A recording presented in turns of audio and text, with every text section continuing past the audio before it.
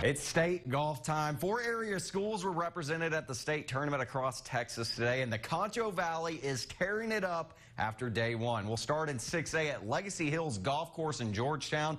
Central's Ryan Honea has a share of the lead after the first round. Lady Cats standout shot 3 under for the day, making 5 birdies in the process.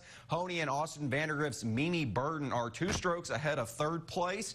Then over in 3A at Shadow Glen Golf Club in Manor, while continued its dominance from regionals, the Lady Hawks shot a combined team score of 353 for day one, 29 strokes better than 2nd place McGregor. And last but not least, in 1A at Lighthouse Country Club in Kingsland, 2 Concho Valley schools are tight after the first round. Robert Lee holds a 4-stroke advantage over Very Best. The Lady Steers shot 424, while the Lady Falcons finished with a 428. The final round of all 3 tournaments are set for tomorrow.